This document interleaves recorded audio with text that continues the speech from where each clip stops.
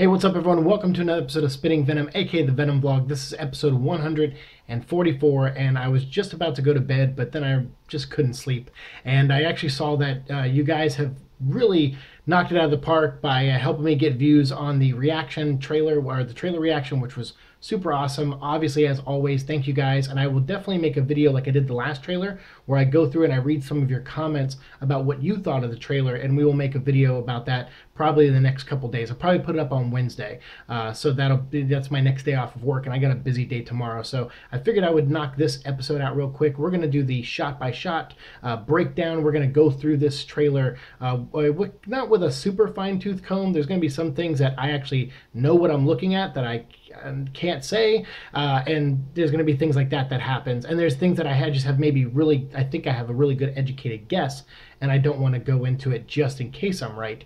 So what we're going to do is we're just going to go through and take a look at some of the images here. So we'll start with this first one here, which is the crash site, or the location where they find the symbiotes. And I've seen a lot of speculation online whether it's an actual alien spacecraft or if it's a human spacecraft that crashes and they find the tubes in there that contain some of the symbiotes. And it makes me wonder if maybe some of those symbiotes got out, because the one thing we always talk about is that this movie is based on Lethal Protector, but very few will focus on the Planet of the Symbiote side.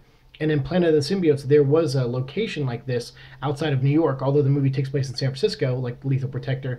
But outside of New York, in Planet of the Symbiotes, there was this wooded area, and there were symbiotes that were going around grabbing Earth technology and bringing them back to the woods and building like a teleporter that could teleport more symbiotes to Earth for a full-scale invasion. So it makes me wonder if maybe this is kind of what's going on here. Maybe there was a ship that, from either the Life Foundation or the government or someone that got some of these symbiotes, brought them here. And ever since the symbiotes landed, maybe a couple of them get away at the beginning and start plotting, an invasion to get back at the people who took them from wherever they were. So I don't know, just a lot of speculation there. That one I don't think I'm right on, so that's why I don't mind sharing it with you guys, because I want to see what you think about that theory. But yeah, you get a little bit more look at the structure here in the second photo. And then in the third photo right here, you'll see that they're lowering the tubes in there, and that's like the tubes with the symbiote. And I see some red on the tubes, and I don't know if that's like chunks of flesh or or what that is, or if it's just just bad lighting or something, or they still got to color correct it or something. I don't know, but it looks pretty neat, and definitely looks like a transport unit, and I believe that's pretty similar to what we see the symbiotes in later, just smaller versions later on, because you'll see them get put right here in the fourth image into these cases and carried off by people in hazmat suits. So yeah, and then there are some things like, the IMDb, we know there are people in hazmat suits. We know there's people that are, cast as restaurant people. There's trolley people. Obviously, that's very San Francisco. There's also a bar and a strip club. So even though we see Anne and Eddie talking later on in a restaurant, that's just one location. That's not where Jack the bartender is, and that's not where some of these other characters are. And we'll talk about them briefly. We have a shot here of the cars, going through, driving through the rain, leaving the site probably, and bringing back the specimens that they find. And then here we get a shot on the next image.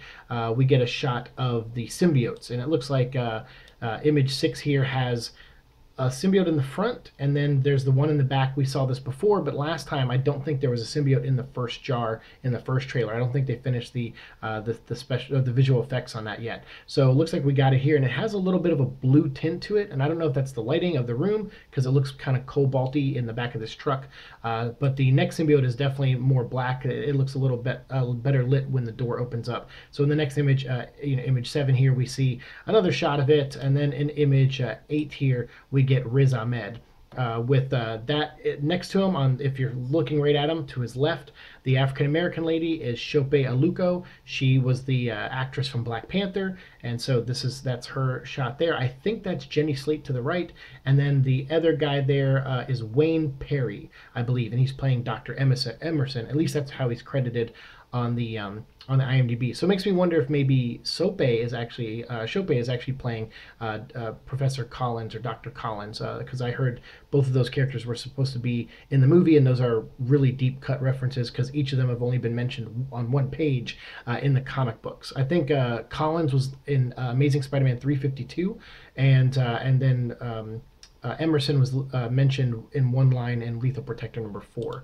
So yeah. This one I thought tells a lot. This is Image 9 in association with Marvel. To me, this shows clearly that this is separated from the Marvel Cinematic Universe. I feel like this is their subtle way, and not so subtle way at the same time, of telling people who want these worlds to connect that it's not connected. That's my takeaway from this. You guys may interpret it differently, but I think this tells you without a shadow of a doubt that this is another world. And whether Tom Holland shows up as a cameo or something, as an alternate universe version of Peter Parker who isn't a Spider-Man or something, I don't know. But whether he shows up or not is irrelevant at this point, because this shows that it's not connected to the Marvel Universe, at least to me.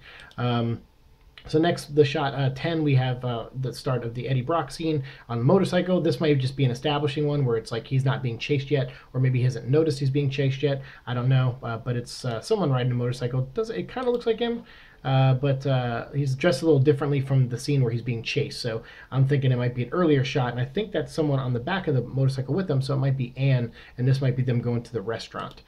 So then here you have the restaurant scene, and you have them. It's a pretty nice restaurant, definitely something I couldn't afford to go to. So Anne, she's a lawyer, she makes a lot of money, I'm sure, and depending on what kind of journalist he is or how successful he is, it'd be interesting to see like kind of their, I guess, like their statuses in life, because I know they're not married in the movie, because you see Eddie's apartment and it's clearly a bachelor pad, but it'd be interesting to see, maybe are they dating in this movie? Have they been dating? Are they former lovers? Are they formally married and they're now, through circumstances with their careers, have kind of found each other again?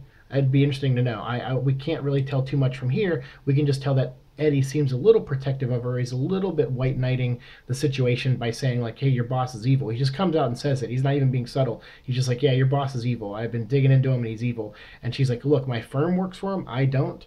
So that's kind of neat, because that's kind of something that happened in the comics when that guy who created the Carnage video game, Anne had to defend, her firm had to defend that guy in court to try to prove him innocent, and the Sin Eater showed up, and that's how she got involved with the Sin Eater and eventually became She-Venom, because she got wounded in that interaction. So showing again that, yeah, sometimes my firm isn't on the side of angels, but we do what we can. But you got that interview tomorrow. I don't know if she helped him get that interview or what, but she's like, are you going to behave? And he's like, yeah, I'm going to do my job. So you can see that he's a little reckless with his life, because if that's what this tells me, is that he has someone he's either interested in or used to be interested in or still close with, and by pushing at this interview that he's going to go do, it puts her in the targets of any enemies he might make. And you can see he's kind of flippant about it. He's not really thinking about the weight of his decision, as you'll see coming up, because he's a little cocky. Then we get a quick shot here of the underground facility of the Life Foundation. Looks very Resident Evil to me. I wouldn't be surprised if maybe some of these sets were borrowed or used or recycled or something, or just decided to go with that coincidentally, but it looks very Resident Evil to me. And you got a shot of Riz Ahmed here in image 14 with other doctors behind him. None that I really recognize, so we'll just move on. There is a security guy there, it looks like. He's got the Life Foundation patch on his arm, kneeling down in front of the camera there. Then you have a shot of Riz here with the trucks are coming in, presumably dropping off either Eddie, maybe they caught him at this point, or they're dropping off the symbiotes, from the beginning of the story. But that's a pretty heavy-duty vehicle for transporting, like a possible biohazard thing. I would say that's probably a prisoner transport. Then again, establishing shot San Francisco, so you guys know it's set in San Francisco. Which is where Lethal Protector was set, the storyline. Then we got a shot of Eddie here in image 17, where he's getting out of a car, I think, and he's got his jacket. It looks like he might be going to the Life Foundation meeting, because it looks like he has the blue collar shirt on underneath there. And then boom, here's the shot with him and Riz Ahmed, and he's wearing that blue collar shirt. So he's doing the interview here, and you can see he's really cutting in with the questions. He's starting to piss off Riz Ahmed a little bit. He's got a one-on-one interview, so he's clearly working his way up, in the journalist world, and whether he's doing it altruistically or whether he's doing it, without cutting corners, we don't know. We don't really know what kind of guy he is yet. If he's opportunistic, we don't really know, but it seems like he's altruistic. It sounds like from the dialogue in the trailer that he believes he's doing the right thing, and he believes by exposing these people, he's going to do it's going to, the ramifications are going to be good ramifications. So it's interesting to see that. Them play that up more, but I think that'll probably play better with an audience, than the version from the comic sometimes, where he's really not likable sometimes. I like that personally. I think that makes him more human, but I understand for a movie audience, you want people to kind of like him a little bit more and be on his side, which totally makes sense to me. So here you see Eddie with his film crew, and Riz Ahmed, and then actually we get this shot here, and so this is the woman who I thought was listed as Collins to begin with, and then her IMDb now says producer, and it makes sense because it looks like she's the field producer of this segment that they're doing, and then we got the cameraman there as well, and I couldn't see his face too well, so I couldn't really see if he was on the IMDb page, but that's cool. Her name is Ariadne Joseph, I believe is how you say her name. Hopefully I'm not butchering that. She's a lovely lady, and so it's cool to get a shot of her in this trailer. And then we have Riz Ahmed here kind of looking at Eddie going like, all right, you're pushing me, man. I see where the sentence is going to end, and you probably don't want to end it there. And then he does, and Riz is like, all right, we're cutting this interview. You're done. And he even says, Eddie, Mr. Brock, you're done. And Eddie's kind of like, oh yeah? Is that a threat? He's kind of not accepting the gravity of the situation. He's putting that camera crew, he's putting them in danger. He's putting Anne in danger if they find out that they're close. You can see he's a little bit reckless. So that does make him at least have character flaws, which is a good thing, and in keeping with the character. So I'm glad they're doing that. And then you have him walking through the streets here in San Francisco. That's clearly San Francisco. To me, it looks like, I don't know, it could be Atlanta, but that some of that lighting there in the background, unless they added it, looks like San Francisco. Same here with this shot, where we've seen in the first trailer, where good shot with the back lighting of the blue building there with the blue lights coming out. So then he goes into this like little corner store, and he's walking around, and he notices he's being followed. So it's clear in that last shot when he's looking over his shoulder, he's like, okay, someone's following me. So he leads the person in here and reveals that it's Jenny Slate, who we heard that her possible name or character name is Dora Skirth. That has not been confirmed by anyone yet, obviously, but she admits here she works for the Life Foundation, and that she's possibly going to be his way in. She's like, hey, look, maybe she saw what he did in the lobby earlier. Maybe she's a plant from Riz Ahmed. Maybe she's evil, but she's playing the mousy girl, and she's actually like doing everything Riz Ahmed tells her to do, and she's going to Eddie Brock saying like, hey, I need your help. I want to get you to the Life Foundation, and maybe she's just doing it to lure him there because they know something bad could happen. He could either get shot by a guard, he could end up with test subjects, they might eat him or whatever. Maybe that's their way of trying to sweep him under the rug before destroying his life, and stuff. And that to me is where I kind of wonder where this is, because that scene there we saw where he's talking to Riz Ahmed and he pushes the boundaries. I thought maybe he was at a press conference and he asked this question in front of a group of people, because that's more public shaming. When that doesn't go his way, that to me would be more public shaming. So where it's like, hey, remember that guy the other day that asked all those questions and we thought he was like really digging at something and finding something? Well, we're exposing him now. Like the Life Foundation found a way to expose Eddie, and they dig up some skeletons from his closet and they ruin his life and they make him untrustworthy. And to me, we talked about that way at the beginning of this episode, this show in general, was the thing I find most relatable about Eddie Brock in today's world is that we have that. There's a lot of people out there who have done bad things in their life and are either trying to do good things, or maybe they're still doing bad things or whatever, but then you have the internet and the world turn on them and vilify them and really push it to a really scary level sometimes, and sometimes maybe rightfully so. I mean, I'm not going to get into that debate, but I thought that was relatable about Eddie Brock, was that he's this guy who maybe try to do the right thing, whether he did try purposely or not, or maybe he cut corners to try to get where he wanted to go faster, and then something gets exposed and his life gets ruined, and no one will hire him and no one will talk to him. I have a friend who's going through that right now, and it's a really scary thing to have your whole life thrown like that and have everyone vilify you like that. And so I thought that was a relatable thing and could be something that would be interesting to translate into a movie nowadays, especially a comic book movie. It doesn't look like they're going to go that route, because that interview was like on the DLs, on the low key. He was in the building by himself, one-on-one with Riz Ahmed and a small crew. So he probably won't get ousted that way, Eddie Brock, but I'm sure his life is not going to be the same after what he goes through here. So Again, a couple more shots here of him and Jenny Slate talking in the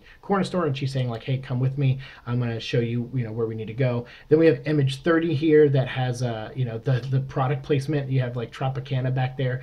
Sometimes you wonder in these scenes, like, is Sony like, "Hey, can you make this dialogue scene in a corner store so we can put like a Coke thing in the background," because probably a lot of this movie might not have a ton of product placement because they might be, like at fancy restaurants that doesn't have logos anywhere, or they might be, inside Eddie's apartment, and or they might be at the underground facility of the Life Foundation, or in the woods, as we'll see later on. So you never really know when it comes to this kind of stuff. But yeah, I thought that was funny. We got a Sony movie; it's got to have product placement. All right, so image 31 here, we have the Life Foundation facility, I think, in the side of a mountain off the bridge there. Looks really, really awesome. Good. Really, really awesome, actually. So they have, a facility that literally goes inside the side of a mountain. So who knows what kind of secrets that they're hiding in there. But I thought that was a cool shot, actually, that one there. So then here, this is actually interesting because I kind of recognize this guy. And so I had to stare at him for a second, and then I had to go pick up his, not his IMDb, but his Instagram page. This actor actually follows us, but I'll say that in 1 second. Right here we have a symbiote coming out of a jar, and we have a guy standing in the background, and Riz Ahmed's on the other side of the glass. So this is, Riz Ahmed going like, all right, I want to see what these things do one-on-one with a person. And I can't tell if this guy's a lab tech or not. He's got a white shirt on, but I don't know if it's a button down or if it's a full lab coat. And maybe Riz Ahmed's just like, hey, look, I'm sacrificing one of my own scientists, which I like and don't like when villains do that, when they're just like, oh, I'll kill one of my own, because it makes you wonder why the others would, still stay there rationally. Maybe out of fear they do, but it's a gray area for me. But if this is just like a random dude, that would make sense. And plus, this actor is listed as just Isaac on the IMDb. And this is Jared Benkins. And Jared Benkins is actually, I would consider a friend of the show, because he's actually follows me on Instagram, and he watches the show, and he's subscribed to this channel. So if you're watching, Jared, hey man, glad to see you in the trailer here. Glad to get a glimpse of who you might be in this movie, and to see that maybe you merge with a symbiote. I'm guessing the symbiote doesn't eat him. Maybe it merges with him. So maybe Isaac is going to be one of the 5 symbiotes in this movie. So that's pretty cool. And then I got a better shot here, a more clearer shot, where you see like a blue symbiote with like yellow strands to it. It almost looks a little like Scream, kind of the design, but I imagine that they're not going to want each symbiote to be one flat color for the most part. Maybe outside of Venom just being black mostly, but he might even have some white tendrils through him eventually. I know we didn't see any in this trailer, but maybe they'll add some kind of white to break up some of the black. They certainly do in the eyes, obviously. So it makes me wonder what other kind of designs we'll see for any other symbiotes that we might get in this movie, and how many we'll get, I don't know. So this is interesting. That's a good shot though there, and Jared, that's definitely him now. And then here's him again, up against the glass, and probably the symbiote merging with him. So then you have, Riz Ahmed kind of smiling, like, yeah, smirking. Yeah, all right, cool. Now we get to see what this thing does with a person. And then you see Shope back there, and she's kind of smiling too. So all these people are just plain evil. They may be a branch that split off from the Umbrella Corporation, possibly. So then we have possibly Dora Skirth. We have Jenny Slate leading Tom Hardy into a secret entrance using her key card or whatever to get him into the Life Foundation. That's what it looks like to me. And then we go here underground, and we're in their facility, and now they're doing a different kind of test. I'm guessing maybe the symbiote's already bonded with this person, and they're trying to see what hurts it. Maybe lights, sound, fire, I don't know. I can't really tell too much from this scene. But if they already sacrificed another person without strapping them down to one of the symbiotes, I doubt they would maybe strap down this one, unless they found a way to communicate with the symbiotes and make it an easier transition, but they need the person to be strapped down. But this actor here, I actually found him on IMDb as well, Martin Batts Bradford. I believe that's who this is. And so, so there's a shot of Martin there to give him a shout out. Awesome shot there. I like the cinematography in some of these scenes. Looks really good. Matthew Libatique, we did a whole video on him. He's a cinematographer of this movie. He's worked on some of the Iron Man movies with Jon Favreau. He's worked on a lot of stuff with like, what was it, Darren Aronofsky, stuff like that. So pretty awesome stuff. And then let's see here. We have Subject Brock in image 39. We have Subject Brock. So this looks like they're They have Eddie Brock in there. He's either in a chair or he's standing up or he's in the MRI. I can't really tell. The MRI scene, I'm not sure if this is it because in the MRI, there's no guards around him. I feel like if they knew he was infected with the symbiote, there would be guards around him aiming guns at him while he was in the MRI. But we saw in the last trailer when he's in the MRI, there's just like two scientists outside the room and he's not on watch or anything like that. So to me, I'm wondering if this is that, like if he's actually if this is the MRI scene, because it looks like he could be laying down in that one shot, but I don't know. He also could be sitting and then just like, getting straight, and they could be hitting him with, because there's this frequency here, so it looks like they could be hitting him with sound waves and stuff, seeing the limitations of the suit. This could be where later on we'll see Eddie Brock and Riz Ahmed. Eddie Brock sitting in a chair and he's being threatened by Riz Ahmed, and he's like, spitting back at him, so he's like, you should be very afraid of me or something. So this could be that scene for all I know. But it's, some definitely creative editing in this trailer to make scenes look like they fit together when they actually don't. All right, so sorry, this has taken so long. I'm sorry, guys. I just wanted to be as in-depth as possible and make a nice long video for you guys, since I'll probably take the rest of the day off after I post this. So yeah, I got a long day at work tomorrow, so best to do this right, so we only have to do it once.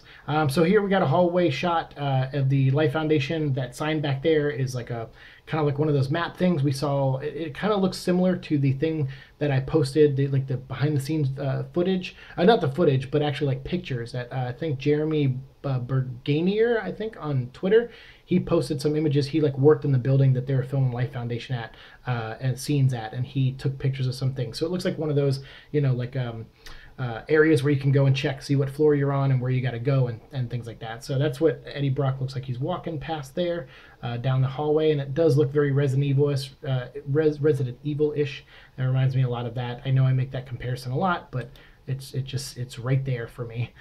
So here we have a shot of a inmate or a test subject or something.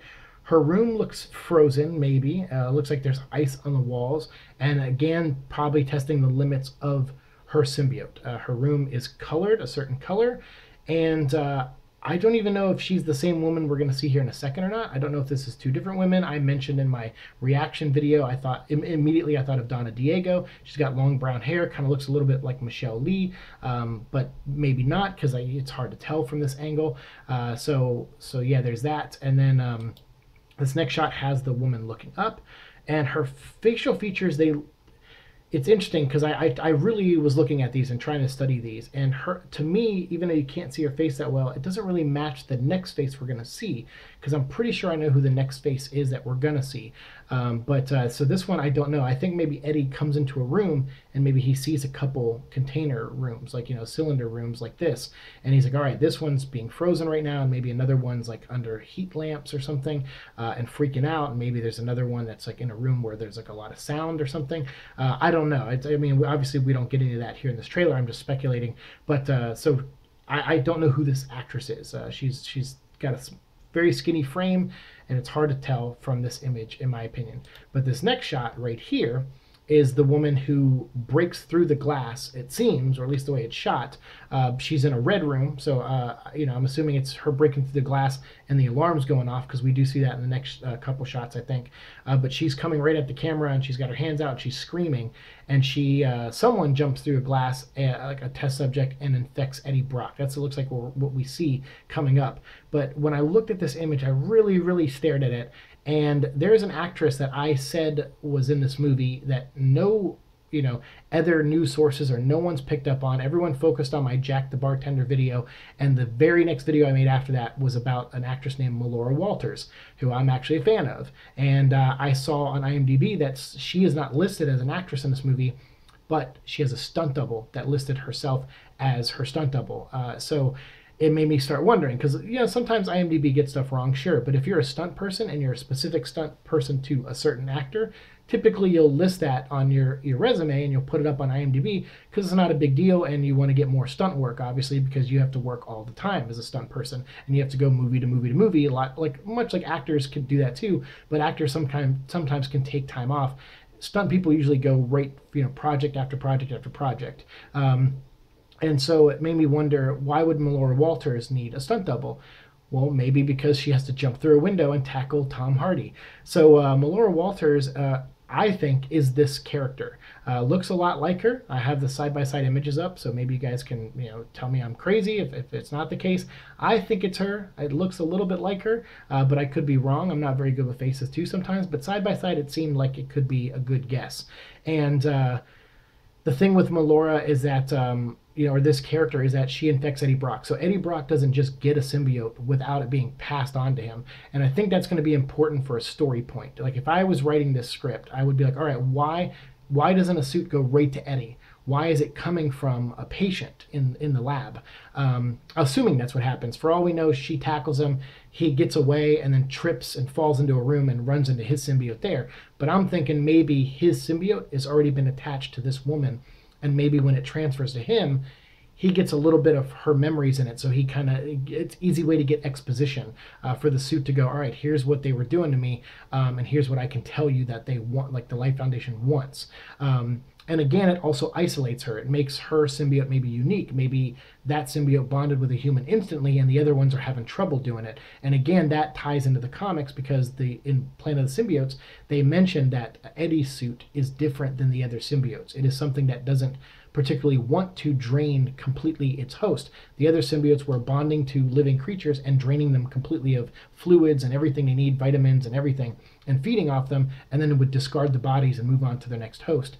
And Eddie's suit didn't want to do that, and that's why it was exiled to Battle World in the comics, where Spider-Man found it. So again, it could be a reason why they isolate it here and put it in a separate room, and maybe it's attached to, someone like Melora Walters, which that'd be interesting because I thought maybe she'd be like a board member or something, but we saw a lot of scientists and people hanging out with Riz Ahmed, and I didn't see her in any of those shots. So it makes me wonder, because she's a great actress, so that would be a good moment maybe for her. You want a good actress to carry that moment of, passing the torch in a way, or passing on information, or maybe she only has like 2 scenes, or they're very emotional scenes. You want a good actress for that. So I don't know. My bet right now is on Melora Walters. And here's a shot of Eddie Brock being tackled by whoever jumps out at him, whether it's her or another character, I don't know. And then again, another shot with the red. The red signals that it's the same character to me, but who knows? But that's clearly an alarm going off. A patient broke out, and maybe Eddie Brock now is infected because of that. And then it shows him escaping. And I don't know if, again, creative editing, this could be all tied together and as from one sequence, or it could be from different parts of the movie. We don't know. But Eddie is certainly getting away here and running out through a tunnel that could be, from the Life Foundation, I'm going to guess. So yeah, and then he goes right back to his apartment. In this scene here, you see him drinking water, and on the next image here, you see him, talking on the phone, telling someone he's sick. He's popping pills. He's trying to figure out what's going on with him, and then he drops to the ground, and you see his eyes changing, and you see the symbiote moving around inside of his eyes. Which is a great shot. Actually, this shot looks really, really cool here. And then again, back in the bathroom, and he's talking about how he's hearing voices in image 50 here, and then after. He hears the voice of, which I thought maybe was a little Keith David-y, but one of you guys in the comments said that could be Tony Todd, and that would be really awesome because I love Tony Todd also. He played the Candyman, but him and Keith David played Goliath on Gargoyles, and he also, among many other things, but also he was the voice of Spawn on the animated series. So either one of them would have great voices for the symbiote. And I know a lot of people were kind of, admittedly said they were nitpicking on the voice. I don't know if I had a voice in my head predetermined, so I guess I didn't have any expectations for that. I know a lot of people asked me that question before, but like I always say on the show, I try to temper my expectations, so I never really thought about it, to be honest with you. And so when I heard it for the first time, it just sounded cool to me. I was like, oh crap, like Keith David is talking to me, or Tony Todd is talking to me, so I don't know, or it could be just Tom Hardy doing another of his weird voices, and they did mess with it in post or something. I have no idea. But so he hears the voice, he jumps back and hits his shower, and then he's like holding his head in this next image, and he's like, shut up, like you're not real. And then in the next couple images, he has a knock at his door. He goes over, and these guards come in, and then boom, we get a shot here of Scott Hayes, who we all were hoping and kind of thought he might play Cletus Cassidy, but it doesn't look like that's the case. We did hear that he might be playing Roland Treese. And Roland Treese in the comics runs the international side of the Life Foundation. So clearly here he's probably being mixed in with characters like Orwell Taylor, who was the military side, and he had the jury members with him. So he had trained soldiers around him at all times.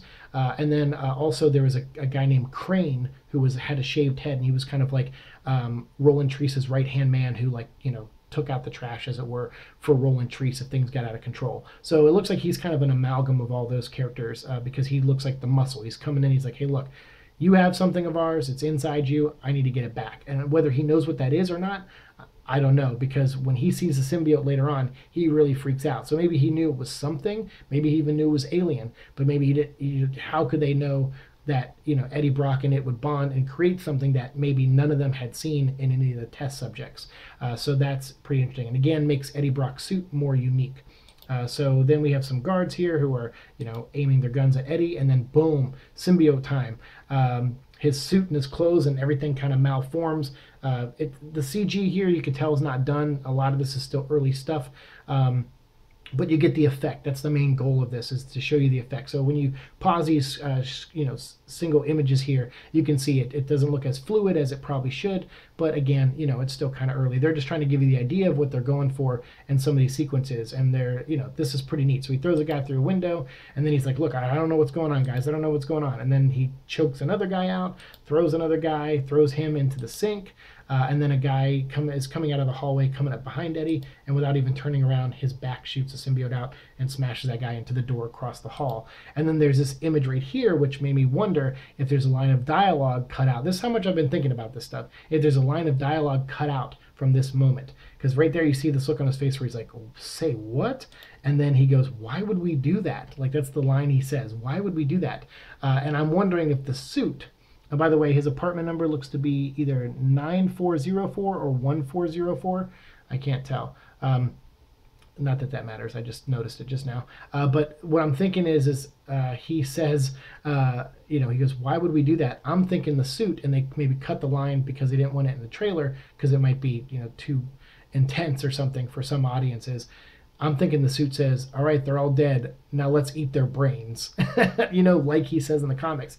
And Eddie's probably like, what? Why would we do that? So anyway, that's just my speculation there. I don't know if that's true or not, but that's my speculation, because that would be kind of funny. It's the suit's just like, let's eat them now. And Eddie's like, why? And I think those are Ralph bags in the back, so that's cool. Even though they shot a lot of this in Atlanta, the apartment was in Atlanta, the set. Even though it was made to look like San Francisco, they brought California grocery store bags over there. So pretty good. All right, so here he is starting up the motorcycle, driving off the alley. Then you have, I think this is definitely, I think, San Francisco. I think this is near Chinatown in San Francisco. And I think that's one of the locations of the movie. But it looks really cool. I like the shot here. It looks really nice. I got to visit San Francisco when Capcom, the video game company, flew me up there to play the Resident Evil 7 demo before a lot of people got to play it, called the Lantern demo. And that was really, really cool. And so I took a lot of pictures of San Francisco, and I love that city. So I might have to visit it when this movie comes out for sure. So yeah, you have Eddie Brock driving down the street. He's being chased by cars. Then another cutaway shot, external, of the city, and you get to see all of San Francisco in its glory and its beauty. Then you have Eddie Brock here walking down the street, kind of talking to the symbiote, trying to rationalize with it, saying like, hey, look, if you're going to kill things, try to kill bad people. Let me aim you at things that you can kill, that I think you can kill. And it makes me wonder, again, what kind of moral compass he has. He's okay with bad people dying. He's probably at this point, certainly okay with Riz Ahmed dying. And the mercenaries that are chasing him. But it's interesting, he's trying to make a deal with the devil inside of him in a way. And that's, kind of reminiscent of the comics too, to an extent. Their relationship is different, obviously. A lot of people were commenting on that, like the suit is like, oh, it wouldn't talk like that to Eddie, or it wouldn't do this to Eddie. And it's like, yeah, but that's because in the comics, the suit went to Spider-Man first, and then went to Eddie, and the motivation was different. They both felt rejected. Eddie felt rejected by society, and the symbiotes felt rejected by Peter Parker, and kind of the Clintar race as well. But rejection was kind of a theme with them, and so they acted a certain way to each other because they became codependent around one another. So the movie is obviously their motivation is going to change, and the way they interact is going to change because there's no Spider-Man involved, So it's going to be a different relationship, I guess, than it is to an extent than it is in the comics. So then here you got a shot of Eddie, and he's looking in a mirror, or he's looking in the glass of a car, and I think he's seeing the symbiote, like, inside of him, maybe around moving around his face or something. And then he goes up against the wall. And as you can see, Joel Schumacher did this shot and this shot here because Eddie Brock, they added nipples onto his costume. So yep, so that's a Joel Schumacher shot there, and that's a bad joke for me. So enjoy that. But yeah, I like the shot. The cinematography is great on this angle though, where it's the hand in the foreground, and you kind of get the alley behind him. I think that's him after jumping out of the building, which we'll see in a little bit because we saw a lot of this footage really early on our show. Like if you go back and watch our early episodes, people were filming in Atlanta of these scenes being shot from their apartment windows and stuff, and we covered all that stuff and we watched them on our show and did reactions to them, and we saw scenes where he was, where he jumped out of the window, landed, I think the symbiote breaks his fall somehow, and then he's conversing with it in the alley and ends up making this deal. So he gets pushed up against the wall, and the symbiote's like, look, we're gonna do whatever the F we want, is that okay with you, pretty much? And he's like, yeah, I guess so. So then we got a security guy here. I couldn't find him on IMDb. I was trying to look to match his face, didn't really see him, but I'm sure he's just guy playing mercenary or something like that. Probably not a major character. But then you get this shot here, which we theorized about way back when we saw the first video footage of him on the motorcycle, and we saw pulleys and strings lifting him up in the air. We were talking about how the symbiote will probably come to life and push vehicles and stuff away from him, and how I thought that was unusual too, because I know motorcycles can get kind of hot, and I didn't know if they get hot enough to hurt a symbiote. So maybe that's touched upon in the story. Maybe the symbiote's only on his back and not near his legs because of the heat of a motorcycle. I don't know. I know motorcycles aren't that hot, but I still wonder if a little bit of heat, would. I don't know the limits sometimes, or how they're going to translate the limits of the weaknesses of the symbiote. But then you get that shot there, and then the cars get pushed into parked cars and flip over, and Eddie seemingly gets away for a little while, but then he looks back, and I think he gets knocked off the motorcycle eventually, because he ends up in the final shot, which we'll see here in the trailer momentarily. All right, so we're getting kind of like to the last 20 pictures or so. So I apologize. It was a long trailer. It was like 2 minutes and 40 seconds or so. But so we have, just like in the first trailer, we have Tom Hardy running through the woods. I'm starting to think that this woods scenario is a third act location, because it wouldn't make sense for him to get chased too much in the woods at the beginning. But then at the same time, maybe not, because the Life Foundation is on the side of that mountain. This could be when he's escaping from them and they're going after him. So it could be that kind of sequence, because we do know he ends up falling into some water, and that could be how he gets away from them for a while.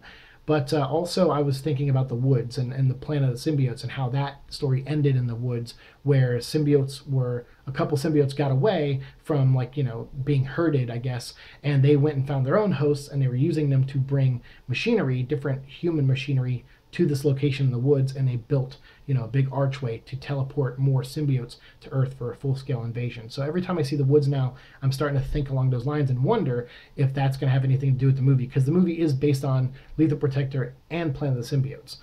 So that obviously changes a lot of things. I know a lot of people were talking about the motivations for the Life Foundation being different in the movie, and if you didn't watch my other video, please do, because if for those out there who are like, hey, the Life Foundation are this kind of group, and they're a survivalist group, and they take really rich people who pay them, they're building a shelter for them. And if during the Cold War, this was in the comics, they were like, all right, if the world goes into nuclear holocaust, all you 1%ers and all you rich people who paid us, you're safe. You're going to be in a bunker underground, and we're going to make symbiotes, or the Tri-Sentinel, or mutated humans, like all these things that Carlton Drake tried to do before ending up with symbiotes to create. He was trying to design protectors to protect all the rich people that were going to be in hibernation and waiting until the radiation poisoning and all that stuff and the fallout of nuclear war dissipated, and then they would come back and repopulate and rebuild the Earth the way they seem fit. And that is the exact plot of Resident Evil Final Chapter, which is a Sony movie that came out less than 2 years ago. So I was saying, I hope they don't do the actual Life Foundation's motivations. I know that sucks because that's who they are in the comics, but to me, I'm like, I hope they change that, because literally Sony just made that movie and it was goofy as hell. So it didn't work for Resident Evil. Maybe it could have worked for this, but I think by adding in Planet of the Symbiotes, it'll help change the story in a more organic way that fits right for the movie. And sometimes you got to just accept that, when movies are being translated from things like comics and books and things like that. I'm not saying that makes it right. I still haven't seen the movie yet. I might end up hating it, but I'm just, giving you my rationale right now. So Eddie Brock's running through the woods. He plows through this tree here, which I didn't get a still shot of, but it doesn't matter. You know what a tree exploding probably looks like. You can always watch the trailer. I'll put a link down below to the trailer. Then you have this Doom buggy that's chasing him in the woods. So again, and I couldn't recognize any of the drivers or guards there, the mercenaries. So yeah, it looks like they're chasing him in the woods. And again, I don't know when that takes place. Obviously, a lot of creative editing going on here. Then you have these two mercenaries running up the stairs. Eddie Brock jumping out the window. You know, again, falling out of the window. I think the symbiote breaks his fall, if I remember the stunt stuff working. And then all those people who were saying, oh, he's going to be Agent Venom in the movie. He's going to have a military background because they saw him wearing that harness. Yeah, that was a harness for, like, you know, falling from a great distance and jumping and things like that. So way back when we made that video, I debunked that immediately. I was like, he's not Agent Venom. That's a harness for stunts. That is not a harness. That is not a military harness. There's no pouches on it, and it's not the right color. And a lot of people thought I was crazy. But I am, but I wasn't that time. So here we got a great shot of Michelle Williams, who I am madly in love with, and she's playing Anne Wang, and she's in a room here looking up at something. Maybe she's looking at Eddie. Maybe this is near the room where all the computers fly off the tables. Kind of looks like it's lit the same way, but I don't know for sure because behind her there's still chairs and computer monitors that weren't knocked over, so I don't think it's the same exact room. So I don't know what's going on here, but that's a good shot. She looks great. Then we have this shot of him in the MRI, different from the first trailer. You see more symbiotes splashing up on him, and one of my critiques of the first trailer was he was screaming at the camera too long because they wanted that symbiote to slowly rise up his neck as he was screaming. And to me, I thought, well, to make it more effective for a sequence, normally I'm not into jump scares and I like when things take time, but him just convulsing and screaming looked a little silly. And I thought, oh, if they make it shorter and have the black ink go up faster, then that would look better. And they did that in this trailer, so I'm all on board for that. That's cool. Here's a shot of all the computers flying off the table. Again, they look like similar monitors as the ones that were in the background of Anne Wang. So maybe this is before that happens. Maybe she's looking up and she sees something coming towards them, and then Eddie lands or a sonic thing goes off or something happens and it knocks all the computers off and knocks everyone away. Again, I think it's a weird setup for an office, and normally you wouldn't put tables like that, but, who cares? Nitpicky stuff. So then you have Riz Ahmed here questioning Eddie Brock. He has him chained down. He looks a little bit more, dressed down here. Normally Riz Ahmed's character is always, Dr. Carlton Drake is dressed to the nines almost. He's got nice suits on. He's got nice other things. Here he looks a little bit more casual, so it makes me wonder the context of the scene, where it happens in the movie, probably towards the end. I'm thinking maybe Riz Ahmed might go through a transformation in this movie, so maybe he's, I don't know, maybe he's the Jeff Goldblum Fly character, and maybe he's infected somehow or mutating somehow in a different way, and he turns out to be the big bad guy at the end. There's a lot of things going through my mind about that, but I'm pretty sure I'm wrong about all of them. But I think he's a great actor, so seeing this shot here, it just looks really intense. I think these two are going to have a great scene together there. I think it's going to be awesome. So then we got more of the chase sequence in the street. We have Eddie Brock on the motorcycle. This is where he flies off the motorcycle. He's up in the air. This is kind of a goofy shot. That's why I laughed in the trailer. I was like, oh, it's so like just over the top and ridiculous. For me, I would have made it more visually interesting. This looks like a stunt being performed. It doesn't look like something that would feel a little bit more organic or more real. So if I had him flying up in the air with the motorcycle, I would have the motorcycle maybe spinning a little bit or spinning this way or something, and to the point where the suit has to reach out, latch around the motorcycle, pull Eddie in close with it, and then right them before they hit the ground, and then have the suit help him land properly. This looks like a shot from the Resident Evil 2 movie where Alice kicks up the motorcycle and sends it at the liquor and then shoots it out and has it explode and kill the liquor. That was a really goofy and stupid sequence in that movie, and it looked like a stunt being performed. And I like when things look a little bit more organic. The motorcycle wouldn't just go up like that. I mean, it might, depending on what angle he hits it at for the most part, but there would be a little bit more turning there, and I think that would look cool visually to follow him down to the street and him move with the bike and then have to land it. I think that would just add a little bit more to that sequence. Maybe it's too actiony, maybe that's why they didn't do it, but it's already looks like a giant action sequence in what's supposed to be more of a horror movie. So I don't know, I feel like they could have done it my way too. But yeah, you see the symbiote come out and kind of latch onto the bike and rewrite Eddie, bring him back on the bike safely. And then last we got this shot here where it's him on the ground. This is after he got tasered. Like I said, he got off the motorcycle. You can see one or two pedestrians in the background looking what's going on. Excuse me. And then so I don't know if Roland Treese here or Scott Hayes sees those people, and if he's like, look, I'm not going to kill you here in front of these people, but I'm going to take you back to the Life Foundation. You're going to bring back what you stole. Maybe again, he doesn't know what Eddie stole. And even if he did know what Eddie stole, I doubt he knows it could take this form. So then you have Eddie here transforming, and this sequence is really good. You have the teeth coming around. I love the look on his face in this still shot. You can see the black coming out of his mouth too, and pouring down his face like that. And you see his eyes, and they're just dead. Like his eyes look dead. It's almost like Eddie Brock is giving in to the other life form taking over. So Eddie Brock almost is becoming like a wax figure or emotionless while this thing comes to life. So it's like he's dying while the suit comes to life. And it's like, I don't know, that's what it looks like to me. But his eyes just like, he's just staring blankly at Scott Hayes like, I feel bad for what's about to happen to you kind of thing. Like, I hate you, you try to kill me, but dude, you're about to get your brains eaten. But that shot's really cool. And then this next shot where the lip is like folding down, that's really cool. I'm glad I was able to get that still image. The tongue slowly coming out there, peeking out. This one's great. This is another image I saw cleaned up, I think, online. So this looks really great with him smiling, and you can actually see the cuts in the smile going all the way up to like the back of his temples. That looks really gnarly. And then you can see a little bit more clear with this coloring, the suit and how it looks and how it's like kind of wet and kind of looks swampy a little bit. There's some veins in it. But this shot is super cool. I'm digging the look. Like I know some people are not really digging it, and that's totally fine. Yeah, movies are never going to please everybody, and it's just we can't let it get to that level where you just obsess over the bad or over the good, or if you like this, you obsess over the people who hate it, and if you hate it, you obsess over the people who like it. It's like it's just a movie. The stakes couldn't be lower. Like, if you don't like it, you don't like it. It's cool. Like, there are movies I didn't go see the new Amy Schumer movie. I don't care. It didn't look good to me. That doesn't make me a bad person. So it's like, just it's okay. It's all right. If you don't like it, we can still be friends. It's totally cool. So yeah, but I like that shot. I think it looks really wicked. And then you have Scott Hayes here shitting his pants. Like, no way around it. He's 100% dropping a deuce right now in his pants, because that's what I would be doing if a 5'8" man or 5'10" man who I was face to face with turned into like a 7-foot creature with a long tongue and teeth, like more teeth than cars are on that street. So yeah, I would shit my pants too. So then there you go. You got the shot right there, the money shot of this trailer where Venom is just, and the tongue's coming out, and just looks awesome. I know people talked about the eyes and how like they look a little too small.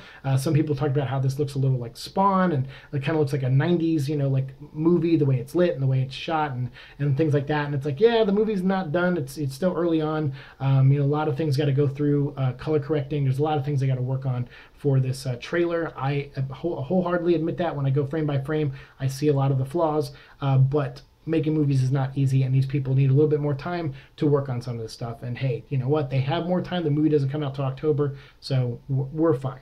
I'm taking it as it is, and right now I'm okay with all this stuff. It looks cool. All right, and last we have this image here where it's I saw it online. It was color corrected, looked a little bit better than mine, so I wanted to share it with you guys. It looks really awesome, and you see actually the eyes are like shrinking. It's like, so the eyes are squinting. So you saw in the last image the eyes were a little bit bigger, now they're a little bit smaller, and people were commenting about the eyes, how they didn't like them, how they thought they were too small. I'm thinking the eyes change, as the suit changes and as his expression changes and his emotions change. So then we might get shots of big eyes, small eyes, little tiny eyes. I don't know. It's probably going to be all over the place. Like I said, I have a theory that he evolves a lot in this movie. He's probably going to have one consistent look for the most part, but I feel like there's going to be some evolution too. And then people are saying like how he doesn't have the white spider on him. In this image here, you can still kind of see veins going up. Like I said, I think there'll still be white on him that break up the black, because that we saw that other symbiote with blue and yellow kind of going through it. So to me, I think that's going to be kind of the look these things have in the movie, is that they're one primary color and then they have another color to break up the monotony of that look. So yeah, I mean, to me, I know it's not the spider. A lot of people want the spider on there, and I don't know. I want it too, sure, but that doesn't make or break the character to me. For me, it does make or break the look a little bit sometimes to me, for sure. I'm not going to lie about that.